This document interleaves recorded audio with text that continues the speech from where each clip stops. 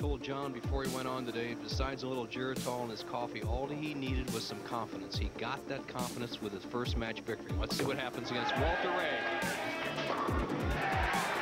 What was that concoction? This is his attempt at a double. And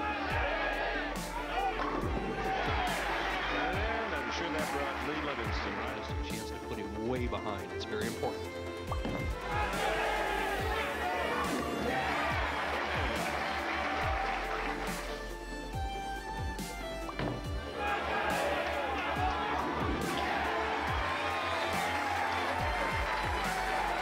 Petraglia, four-bagger.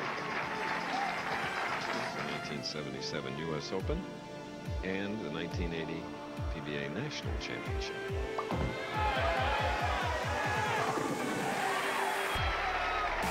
Now he has 5. Left lane.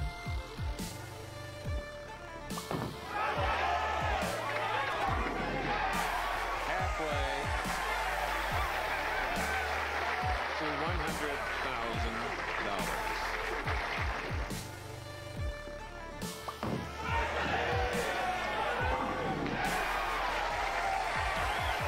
Okay. 5 more. 7, 8 frame.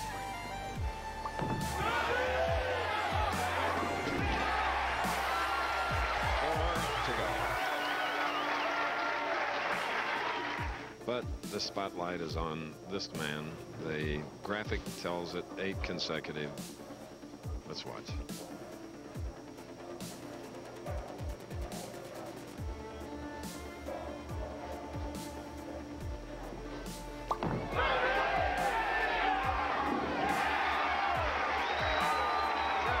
Beautiful strikes, though.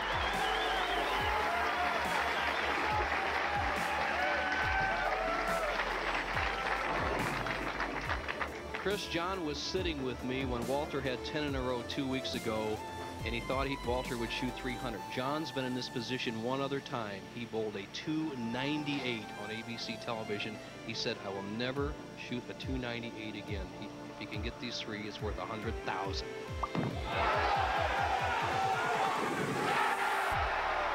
right, 2 more.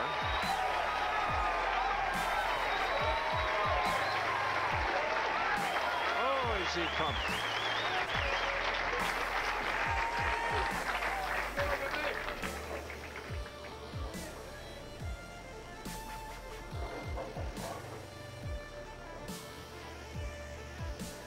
Two weeks in a row, we've had a player with 10 in a row. Goebel got to 11 last week. John's going for 11. Here we go.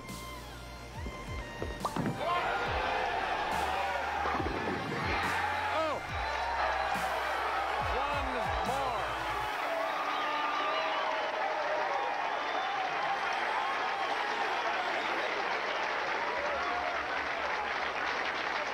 I can't think of anybody finer to win it all.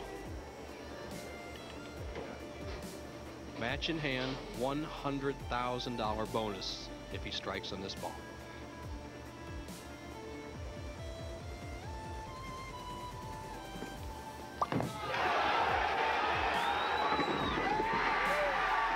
There it is.